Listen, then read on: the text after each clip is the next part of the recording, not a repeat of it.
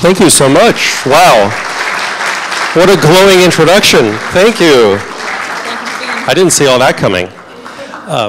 Welcome, everybody. Thank you for coming. And I better put my watch down because I've got a time box. This Cardinal Turkson has to go on at 11. That's what I'm told. I will accept sign language, like wrap it up sign language. And I will do my best now in the remaining time to do what I've got to do. So there's a lot coming your way. Put on your seatbelts. Welcome. The Conservative Solution to the Climate Crisis is the title that I put together for this talk. There's a reason why I did that. First, a little bit more about my background. Yes, my name is Greg Hamra, and I can be easily found. I can't go underground. I'm all over the web, but hamra.net. And my background, I did teach at the Intensive Language Institute at the University of Miami when I moved back from India with my wife in 2008. We lived there for 4 years.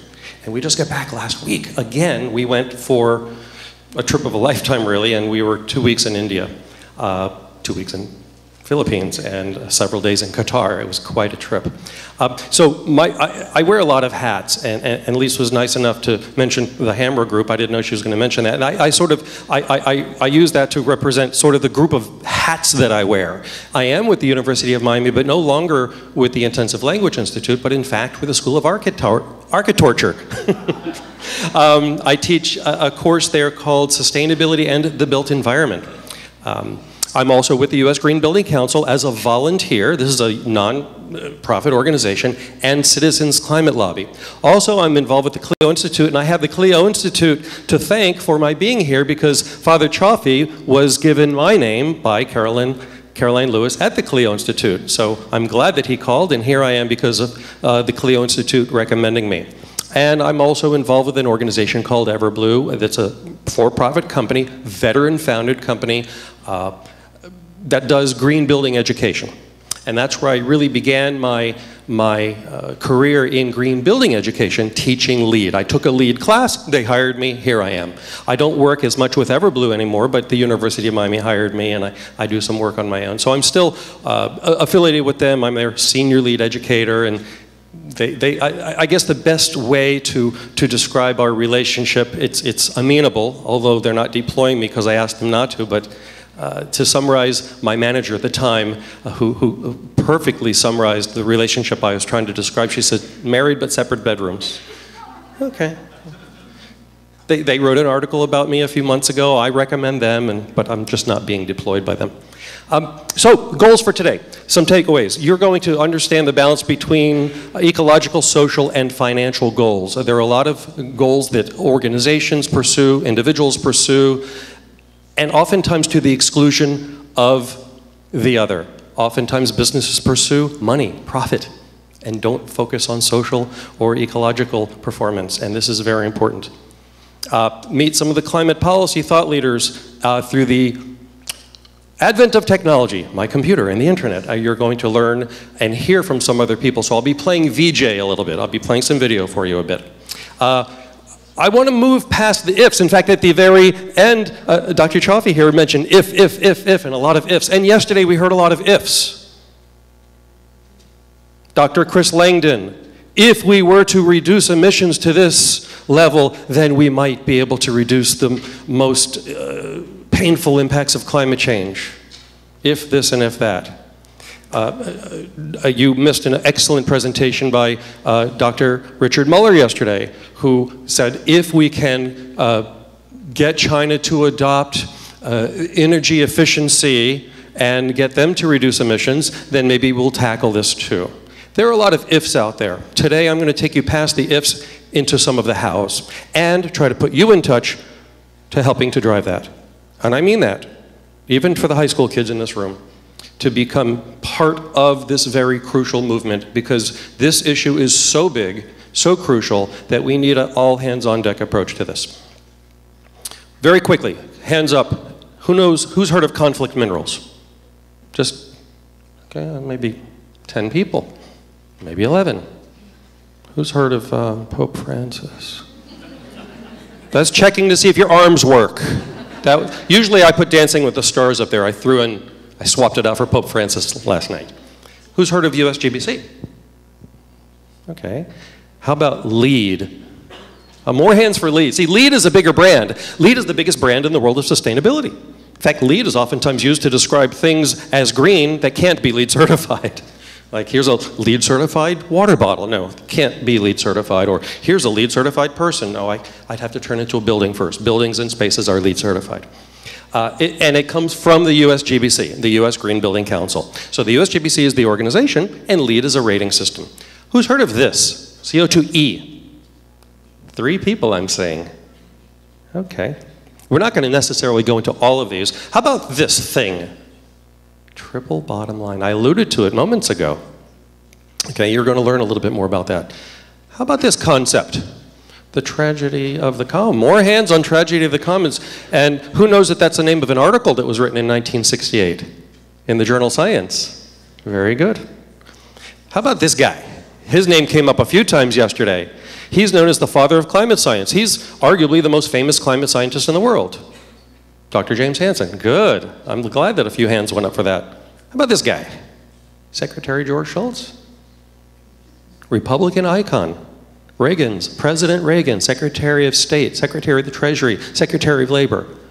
In fact, Fred Krupp referred to the head of EDF, the head of the Environmental Defense Fund, when I asked him a question a few months ago, referred to him as Reagan's Secretary of Everything. I bring him up for a moment because he's one of the thought leaders that I'm going to be introducing you to. Am I talking fast enough? Good. How about this last one? Okay, all right. That's up there for a few reasons as well. I never thought I'd be flying the flag for Milton Friedman. But in fact, I am in some ways. So first of all, green building. Yesterday, Richard Muller did mention that efficiency is one of the very important cogs to the solution, and I wholeheartedly agree with this. Efficiency in our buildings, efficiency in our vehicles, efficiency in our personal lives, very, very, very important. I've devoted my life to training thousands of professionals from 5 continents, thousands in South Florida alone, in green building standards, specifically LEED. These are many green building standards out there. LEED is the big one. There are LEED certified buildings in about 150 countries, over 4 billion square feet of certified space, over 1.5 million per day certified. And I'm not going to spend a whole lot of time on LEED except to explain that it's not pronounced Leeds. That's a city in England. This is a Leeds building. And I first heard of Leeds when an album by The Who came out called Live at Leeds. Who remembers that? Hands up. About a few guys with the white hair in the room, and that's about it. Leeds is not what LEED is. LEED is a green building standard, leadership in energy and environmental design, and there would be a LEED building. The American Airlines Arena, which got recertified last year for operations and maintenance. Empire State Building is LEED certified. Many office buildings, University of Miami has a lot of buildings that are LEED certified. FIU, very strong initiative on LEED certifying their buildings. Homes can be LEED certified. Office spaces can be LEED certified. We have 3 choices, ladies and gentlemen. We basically have 3 choices: to reduce our emissions, prepare for a changing climate, and suffer. We're really going to do some of each, and the question is, what mix is it going to be? The more mitigation we do, the less adaptation will be required, and the less suffering there will be. But we got very real yesterday. We heard some questions from, in fact, a young lady, a high school student, asked a question about, are we really screwed? Not her language exactly, but she got it. And then, to my surprise, Father Chaffee actually mentioned the fact that we're undergoing the 6th great extinction. Who's familiar with the concept that we've had 5 extinctions and that we are in fact witnessing with our naked steaming eyes the unfolding of the 6th great extinction? We're watching it happen. Half of the species kicked off the planet, 1 species taking over. So, a moment of science. Who can tell me how old is our planet? Not the geology guy or the oceanographer guy. Anybody else? Go ahead, John. Dr. Van Leer. 4.7 billion. See, it's hard to wrap he said million and he said billion. He's in the ballpark there, 4.6, 4.7. Wrapping your mind around a number like that is difficult.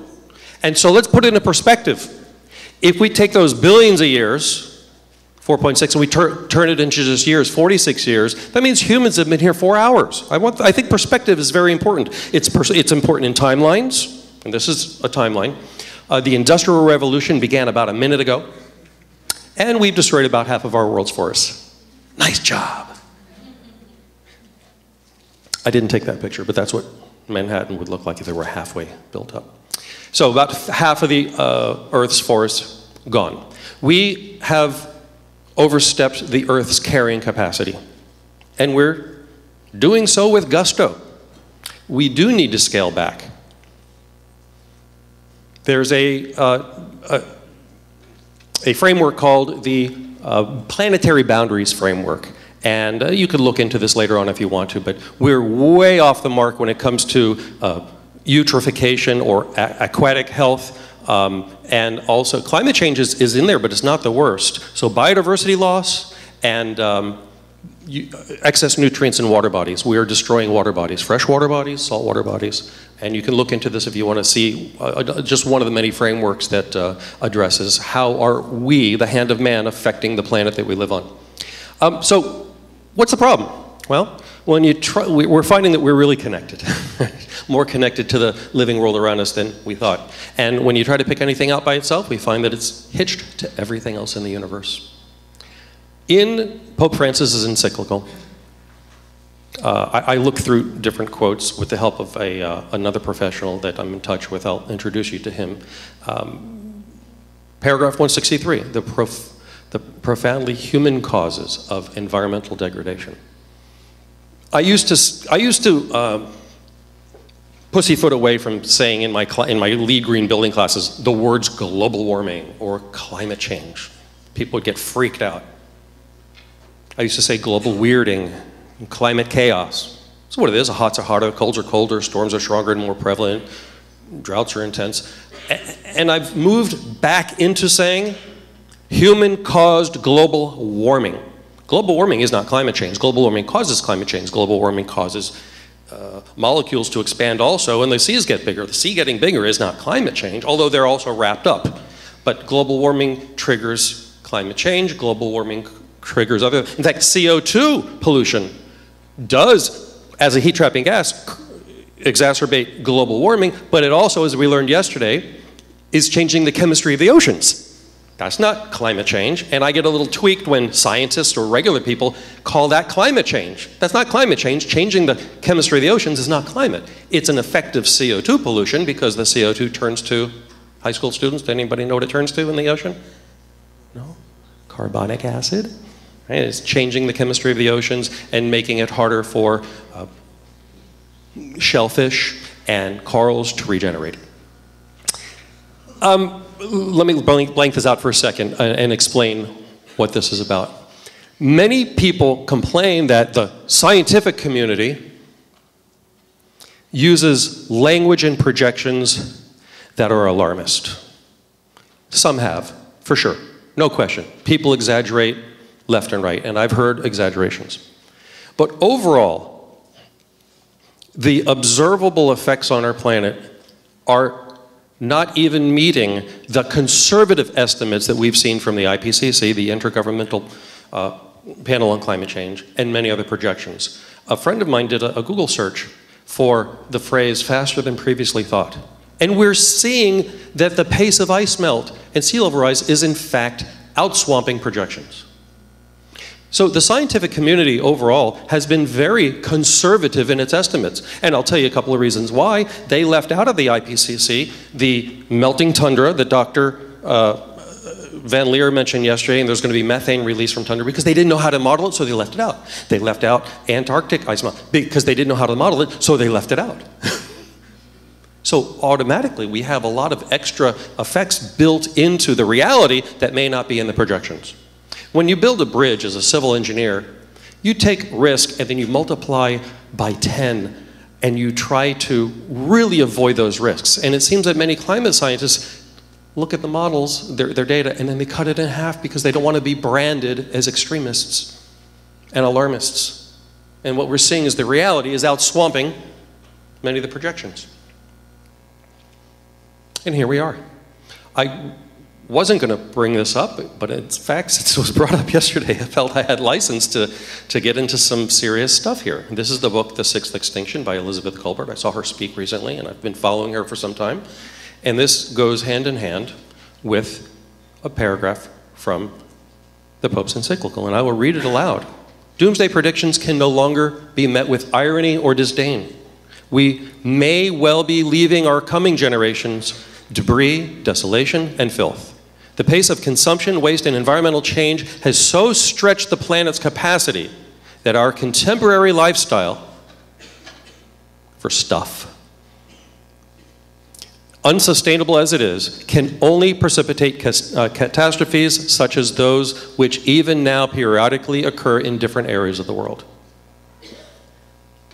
It's underway. A professional in the world of corporate sustainability, education, advocacy, he's a writer for HBR, Harvard Business Review, is Andrew Winston. On his website, he picked apart the encyclical and created a word cloud. Pope Francis is winning over all kinds of people. People who may not follow his faith, but he is winning over all kinds of fans for a lot of good reasons. I think the fact that he's building bridges and creating a community of humans is what he's doing. And in fact, just yesterday, did you hear about the tiff with Trump? Right? Trump is trying to build walls. Pope Francis is trying to build bridges, which is what we need to do. We need to reach out to other people and other people with whom you may not agree on everything.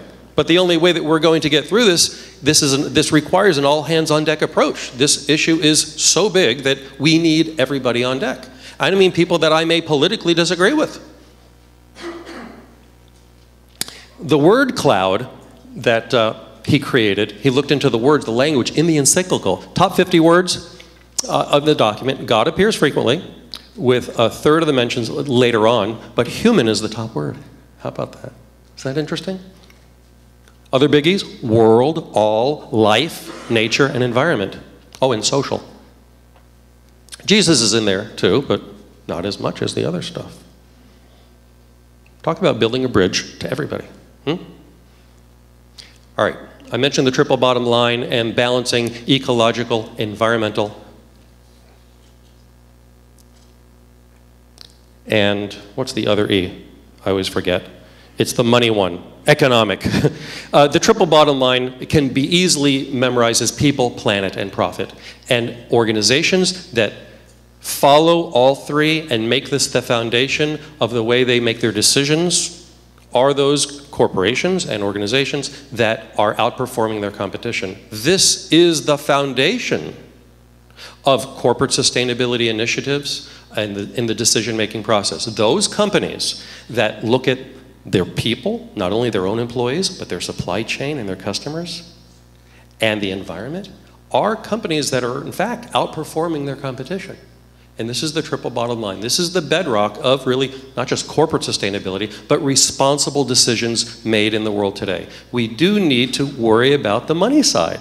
If you're a tree-hugging NGO who wants to save the planet and save the people, and you can't keep your lights running and your internet goes out, you're out of business. You don't get to do your work. You have to have your finances in order. You need to have financial performance, and companies that have financial performance and good social performance and good environmental performance are those companies that are in fact not just looked upon with greater praise by customers and the world, but in fact they are outperforming their competition. The triple bottom line, you can look it up later on. I found that on the Everblue website.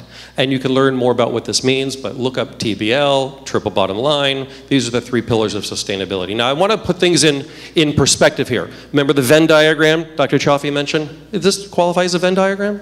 I believe it is. This puts them on equal footing. And I don't think that's accurate. I want to put this in perspective and sequence these for you briefly to add a little bit more perspective. Remember, perspective matters. Some people think that people and society and nature are subsets of the economy. I'm constantly reminded of a local mayor who has come much further than when we first met him, came to our house, and my wife put him on the spot. What are you going to do about environmental sustainability and doing things right in our city, without naming names? And he said, well, you know, that stuff's expensive and we have to get our finances in order first. Okay, I mean, you do have to have money to get things done sometimes. That's very pragmatic. But to put it, to make everything that you do right a subset of economy means that we're off the mark a bit. I don't know of an economy that exists outside of society, do you? It's a subset of society, you see? So people who think like this, I think, are thinking it's a twisted thinking. It's very bass-backwards. It's self-serving. It's very arrogant. And in fact, it's suicidal. Some people put nature under people, as if there's people and then here's everything else on a plate for you to consume. And I think this is also dangerous when we are an integral part of nature. Now, like I said before, I don't know of an economy that exists outside of a society. It's a subset of society, just like PTA meetings, culture, traffic reports, right? All that are subsets of society. They don't exist outside of society. You don't have society, you don't have an economy. Am I right? I don't know of a society that exists outside of nature. So financial capital matters. Human capital matters. You don't have financial capital without human capital. And we don't have any of it without natural capital. So from a corporate standpoint, a corporation that doesn't have water, they're out of business. Water is used in manufacturing. Water is used in staying alive, keeping your employees alive. You don't have energy, you're out of business. You don't have raw materials, you're out of business. We don't have food, we're out of business. You don't have people, you're out of business. In fact, if sustainability isn't embedded into the DNA of your plan, profit making is the least of your worries. So we really need to rethink, where do we exist on this planet? Where do we put our efforts and our attention? Yes, we need to live and have a good life, but we need to really put things in perspective, I think. I just got back from India, and Beijing is polluted, New Delhi is polluted. I've heard, we see the reports about China. The air quality is lethal. Lethal. They shut down the city, right? Crazy. In Shanghai and in Beijing. In Delhi, they don't shut down the city. They keep going. But let me tell you, it's lethal. You can smell it in the hallways of the hotel, upper floors. You can smell it as you're landing. You can smell New Delhi. I'm not sure what the latest metric is today, but from large particulate pollution, 2.5, PM 2.5 particulate matter pollution, Delhi has been called for a long time the most polluted city on the planet. And we just got back from there. It's like smoking 2 packs of cigarettes a day. I took this photo the morning we were in Delhi, one full day, and I took that out the window in the morning. You know what smog is? Smoke plus fog, right? A lot of this, what I was told last year when I was there, is there are three sources, three predominant sources. Coal-burning power plants, vehicular emissions, and agricultural burning, and just people burning to stay warm, burning stuff. There's all kinds of and they'll burn plastic bags. They'll collect wood and burn stuff. In fact, out the window, this is in the morning, there's a fire just literally across the street, but I could barely see across the street. And there's a guy burning stuff to presumably stay warm. They're also burning garbage just to clean up. So I heard somebody smart, very smart, say once, it's like a nature walk through the book of Revelations, what we're seeing in the world in the last couple of days, last couple of years. Sea level rise in South Florida, as measured by those hippies down at the Naval Air Station in Key West, is 9 inches in the last 100 years. Has anybody heard that Miami is ground zero for the economic impacts of sea level rise? We have the greatest value of assets at risk in the world. We are number 1. Miami. Number 2 is either Shanghai or Shenzhen, China, number 2. New York is in the top 10. Miami is number 1. Welcome, we made it to the top of the list. It's different in different parts of the world for a number of reasons. The ocean currents flow different ways. There is land subsidence, there's land uplift. I'm going to show it to you, the first 6 seconds of a video here. I call this sea level rise in action, and a good friend and colleague of mine shot this video. Check it out. You can see the water surging with the bay a few steps away. This is sea level rise in action. This is water coming up through the storm sewers into the streets. On a sunny day, if you look at the reflection, it's a beautiful blue sky sunny day, and the water is coming right into the streets. So this is sea level rise in action. The rest of it is, you see the puddling. The salt water But the best part, I'll play it again, the first 6 seconds or 7 seconds. You can see the surging of the water. You actually see it happening. And there are people in this world that don't think this is happening.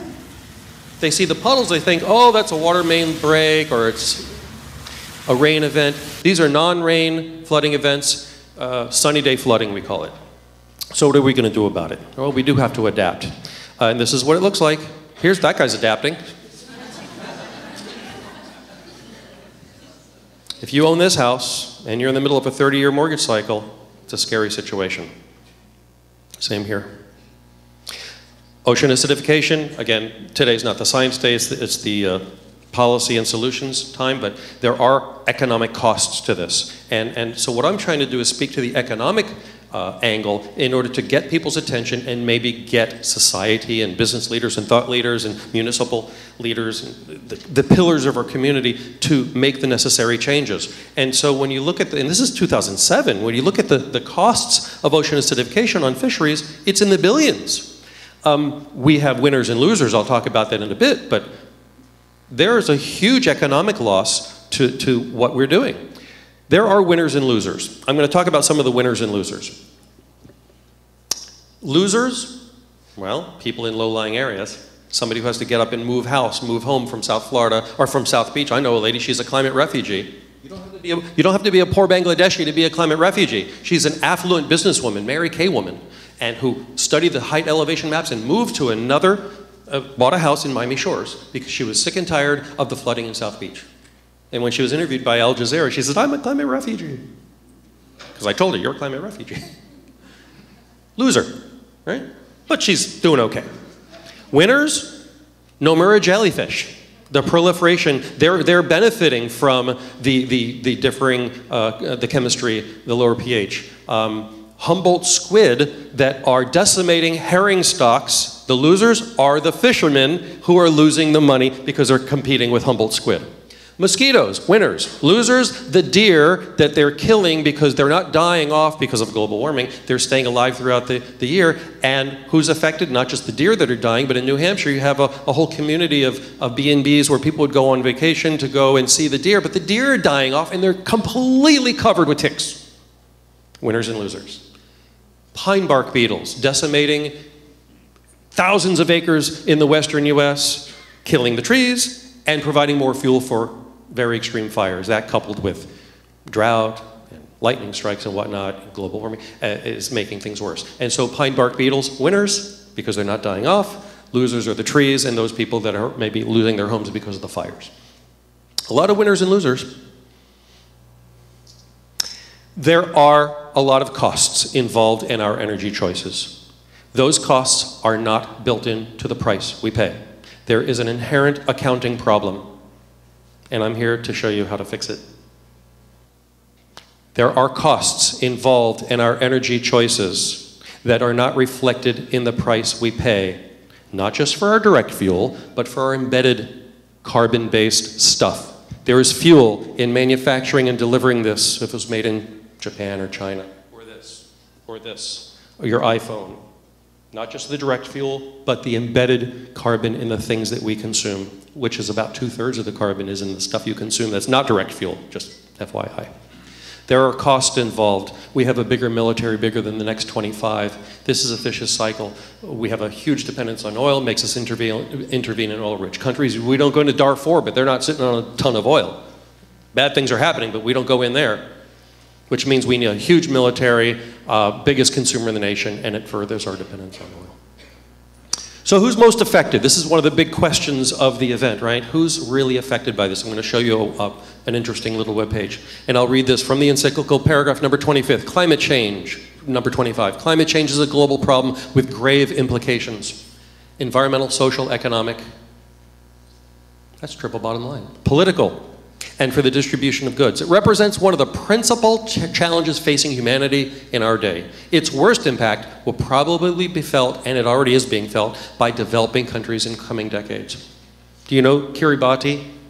They're looking for another country to set up shop, to set up a country.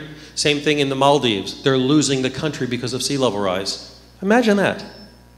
Well, we have been imagining it, but that's all we have to do so far in our near term. They're dealing with it worse. Yes, we're ground zero, and I make it very clear when I have to, especially when talking to my Bangladeshi friends and Indian friends, for the economic impact. We're the economic ground zero, but a lot of places are getting it a lot worse than we are. A lot worse than we are. This, I'm not going to play it all, but you can look it up. Here's a website that shows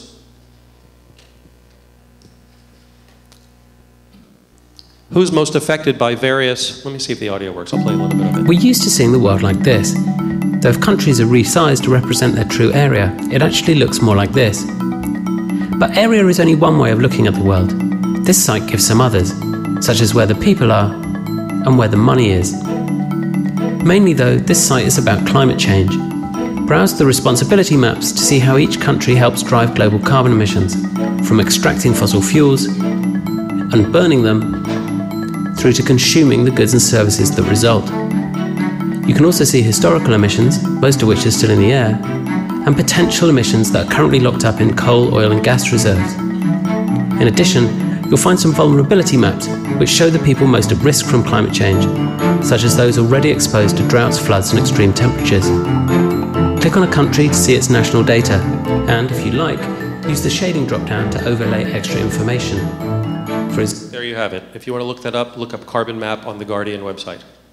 Which countries are responsible for climate change? I find that very interesting. That kind of addresses the question about who's most affected. Amid our attempts to feed science and shove more science down people's throats, people still don't get it. I think that this issue of belief in climate change is an irrational question. When somebody asks me, do I believe in climate change? I quote a former senator from South Carolina, a six-term, very conservative Christian, Bob Inglis. It's not worthy of belief. It's just data. Belief is for the unobservable parts of our world, not the observable, measurable, predictable. You either know about it or you don't. You either accept the data or you don't. But you can't believe or not believe in it. I just don't think that makes sense. You can try to make sense to people and say, well, here's what we need to do, even if it's a big hoax. This is a award-winning cartoon for good reason. I'll leave it up there until I hear some chuckles and I'll move on. It's worth it.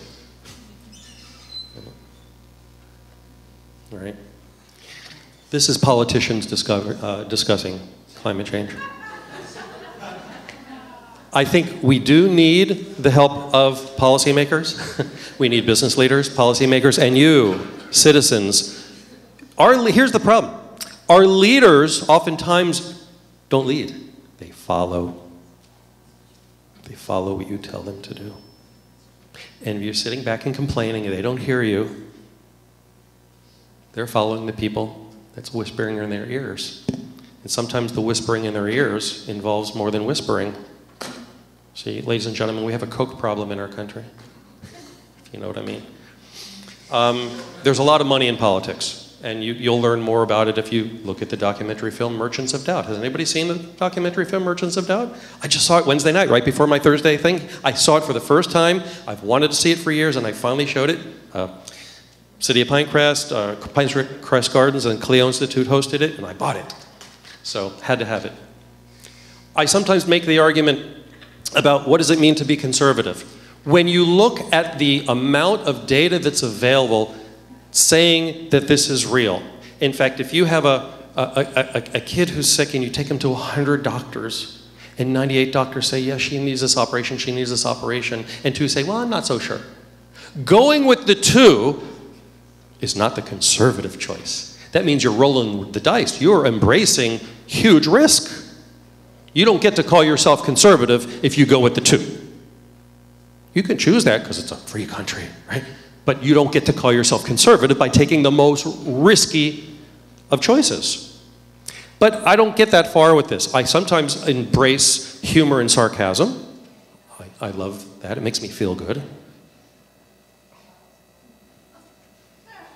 But that still doesn't move the needle. It makes me feel good. What moves the needle? Showing videos that climate change is known about since well before I was born. I won't play it now, we don't have time. I sometimes make the economic case. Is it good for our economy? It is in the short run if you do not factor in the costs. If you ignore the costs, you externalize the costs from the price, and then we have a huge accounting error. And this, ladies and gentlemen, is the biggest accounting error in the history of our species. And that's what I'm here to talk about very briefly, because I'm being given the hook soon. Oh, I see, I have about 10 minutes. Does it factor in the cost of downwind emissions? Does it factor in the cost of early, well, you heard Dr. Mueller yesterday, 4,400 deaths per day in China because of air pollution, particulate pollution. There's a cost involved that I don't think is built into the price I paid for this thing, assuming it was made in China. I just don't think it was factored into the price. It looks good if we ignore the very same quote-unquote free market economic principles that many people claim to espouse. See, here is the crux. You have a lot of people that consider themselves free market capitalists, yet they ignore the very same principles when it's convenient for them. When it happens to be their pollution, they're fine having society pay for that. Well, you don't get to call yourself a free market capitalist. You get to call yourself an unprincipled opportunist, fair weather socialist. If I get to burden you with my costs and my pollution and make society pay for it, but I only get to reap the benefits and the profits, that does not make me a principled conservative. Just want you to think about that. Milton Friedman would not even agree with the way that we're doing things, not building in the costs. Milton Friedman, for those of you who don't know, is he's now deceased, famous free market economist who embraces low taxes, less government intervention, and paying your full freight, pay your weight. He's a free market capitalist economist. You pay for the cost, you put in your sweat equity, you put in your brain power, you sell stuff, you make money, and you make a profit, and you deserve that profit, but you pay for the back end, and you don't just externalize the cost. So he would not approve of the way that we're handling our energy economy. Our energy economy, ladies and gentlemen, is nothing at all like a free market economy, and I'll explain why right now. What we have is big government, top-down, command and control regulations, billions in subsidies, what is it, 5.3 trillion, I'm sorry, in subsidies, and a complex game of energy subsidies and benefits. Maybe John Van Leer got an energy subsidy or some sort of a tax break for putting solar panels on his house and buying a Tesla, and great, I like that, but it's very uneven. So what we have is the government picking winners and losers. Yeah, you get the star on your forehead for doing this, and command and control regulations, and you get a ticket for doing that. Don't do this, do that. And frankly, that's expensive and inefficient. I think that we do need some things to be regulated. Very dangerous things need to be regulated. We need oversight for the protection of society. Ultimate freedom means I could get drunk and go drive my car. But no, society says, no, you don't have the freedom to do that, because for the benefit of society, that's a freedom you're just not allowed to have. We've agreed as a society, you can't just get drunk and go drive your car. You can get drunk, or you could drive your car, just don't do it at the same time. We have protections in place for the benefit of society. We don't have a free-for-all. Cars are dangerous. Alcohol is potentially dangerous. Don't mix them. So, there are costs involved in our energy choices, and we are not paying for it at the point of purchase. Oh, we're paying for it, but we're not seeing it in the price. And I'm here to suggest fixing the biggest accounting error in the history of the species. Now, some people might say, oh, capitalism is bad. Capitalism is bad. I do love this quote, but I don't completely agree. And I wasn't going to put this up, except I saw her book in the bookstore yesterday on campus here. Okay? And she says, climate change detonates the ideological scaffolding on which contemporary conservatism rests. There's simply no way to square a belief system that vilifies collective action and venerates total market freedom with a problem that demands collective action on an unprecedented scale and a dramatic reining in of the market forces that created and are deepening the crisis. Now, she's not wrong, but to say that we need to throw out capitalism is potentially dangerous. She may be right, she may be wrong, but look, like it or not, that's the game in play. I can sit on the sidelines and complain about it, or get in the game and try to fix it. I'm in a fantasy land if I think I'm going to switch off capitalism and somehow magically switch on some other economic system. That's the biggest force in our world today, and unless you get in the game and try to fix it, you're not having any effect. You're living in a dreamland. Yes, it's frustrating when we see that we kill each other over oil. And it's frustrating when we see that all this other stuff is available. We have a market disparity. We have a monstrosity of market disparities where energy from hell is artificially cheap looking and energy from heaven looks expensive. And we need to even the playing field. I'm not going to have time to play for you some audio and video from my friend Catherine Hayhoe. But the Pope has been speaking up, and he's now being branded a liberal, commie, and sometimes even, I think I heard the Trump people say this. Somebody said, I mean, it's crazy. See, we live in a nation that's becoming increasingly tribal around this one issue of climate change. Yeah, I'm going to play you one section from Catherine, but, you know, people are really sticking to the way they believe, their beliefs about government and freedom, and they're even shunning Pope Francis. You know, I think we need a reset.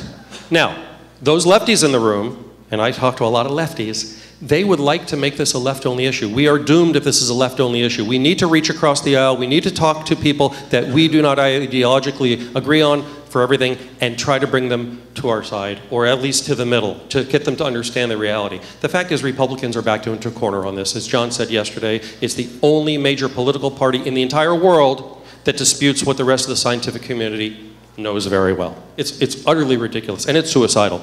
And so what do we at Citizens Climate Lobby do? They're backed into a corner. It's very easy to poke them back into a corner, and you saw the memes I showed earlier. But what CCL, or Citizens Climate Lobby, is doing is giving them a seat at the table. And one way that I get their attention is I say to some hardcore Republicans, the train is leaving the station. Do you want liberals in charge? That gets their attention.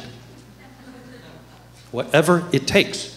Here we are meeting on Capitol Hill. In fact, in the Capitol building, in between votes, John Van Leer is the back of John Van Leer's head and the side of Dr. Julie Lambert's head, right there, meeting with Ileana Ros-Lehtinen, our 28-year senior congresswoman, Republican, who finally decided after a while and some pressing, I actually publicly outed the meeting and said, hey, look, she's going to get real on climate. She signed a resolution that CCL has put together, and we now have 13 co-sponsors of Republicans who have acknowledged climate change as human cause and have vowed to take congressional action. This is the work CCL has done. Capitalism can save the planet. I know this sounds ridiculous, but if we get it done right, and we do what Milton Friedman would do, and we pay for the cost side, we can fix the climate, we can reduce the effects of climate and push back the worst effects of it in a way that does not kill the economy. I know I have to wrap up soon, but I have to say this. The biggest problem that we have is those people that are denying climate, they're not afraid of the science, they're afraid of the solutions.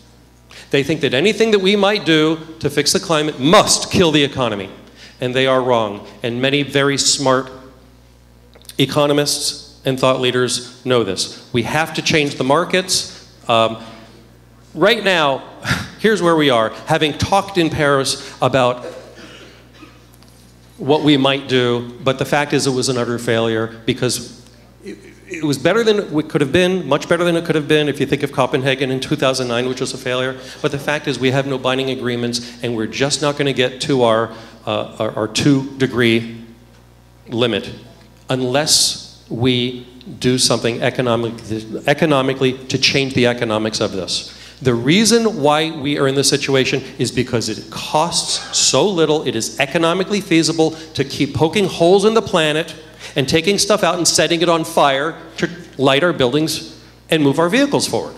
And until we move past that, we're not going to get out of this mess. And we need to change the economics. As long as it is cheap enough to do that, we will continue to do it. I don't care how you vote. We will continue to do it. the high cost of cheap energy. It looks like energy from heaven is more expensive than energy from hell, only if you ignore all of the costs. We need to fix the accounting error. We need to pay for this little by little, and we can. What if we do that by collecting a fee at the point of extraction? It'll increase prices of everything, but give the money back to you. A fee and dividend. Yes, some people call this a carbon tax. George Shultz, who helped write this plan, says you shouldn't call it a tax if the government doesn't keep it. So if we collect this money and we give the money back to you, and it helps you make choices when you go to purchase, and by the way, you're not making some nerdy carbon choice by looking at a carbon footprint label on the side and making some sort of scientific choice. You're making the choice by the price tag, because the number, the price, would reflect its carbon footprint against a like item that might have a higher price because it was created with a higher carbon footprint less efficiently. And there you're changing the markets, and you then are making these choices. I hope that you'll have time, because I do have to pull off in a minute. Oh, I have 1 minute? No, not even. So I'm going to wrap it. There is a video you can watch out there that will help explain this. I'm just going to show you that if you want to be part of this, talk to Dr. John Van Leer. Put your hand up, Dr. John Van Leer. We have some paperwork and some information to share with you all on how you can be part of Citizens Climate Lobby. We are moving the needle. We go to lawmakers in Washington, D.C., and we're creating political will for a livable world, and I hope that you will be a part of this movement. We are thousands strong. The Miami chapter is small and growing with your help, but we have been called the most important chapter in the nation because we are politically significant in Florida, and we're geographically significant as well. And we have done amazing work in engaging our lawmakers. We have Carlos Curbelo is on board, Eliana Ross-Layton is on board, and just most recently, what has happened is a bipartisan Climate Solutions Caucus was created. This is amazing. Republicans and Democrats working together to work on climate. And this is a Republican from Tampa who just signed the Gibson Climate Resolution that I told you about a moment ago. So these are Republicans that we're bringing over to get real, and don't make this a partisan issue. Bring them over, give them a seat at the table, and make them help them and your parents become part of the solution. You need to vote, and you need to use your voice to build political will. So thank you very much, everybody. There's more information. And I'm going to give you information on how you can call in and learn more about CCL online. All right? Be the change you want to see in the world.